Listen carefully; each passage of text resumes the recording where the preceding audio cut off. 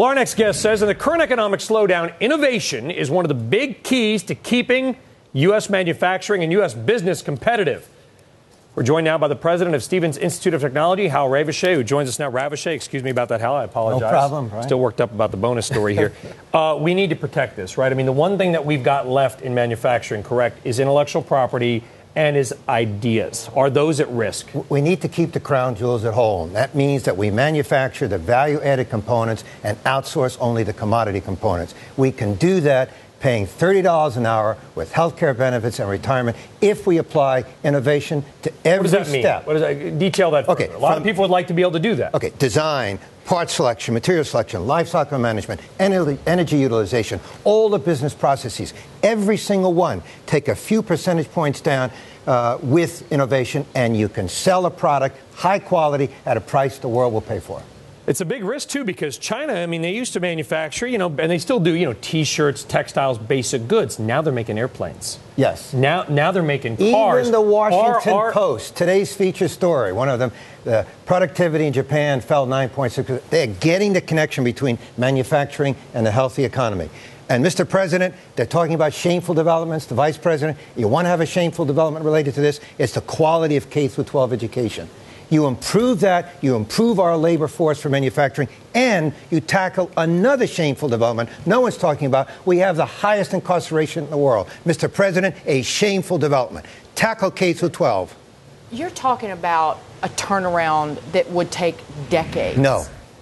In a few long? years. In a few years. Invest money in partnerships for universities to focus on R&D for manufacturing excellence. Have the president get out and say, we are developing a national strategy for manufacturing. Have the universities get off the bandwagon of chasing trends and fads. How all those people that went into finance when they went to college and graduate school, they were financial engineers. Now they're going to be engineers. So to what extent is this going to happen on its own? Well, we have a good base of engineering education in the United States. It has to be refocused to the fundamentals, to basics. Get away from the trends.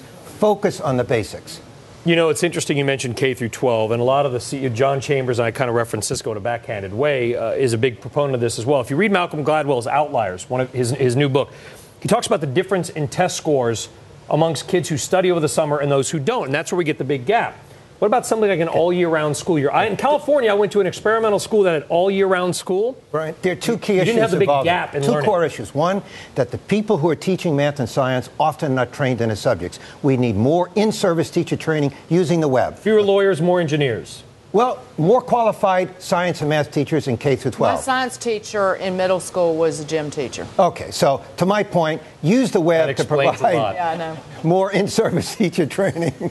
Second point, our teachers have spending too much time on administration. Let them really focus on the basics. Hal, one last thing, though. The way that you describe what you want to see in terms of manufacturing jobs, it sounds like union jobs. No. Let's separate problems like the unions, right, from what is our core mission here. Get a product out that people want to buy at a price they want to pay for and pay good wages. It can all be done.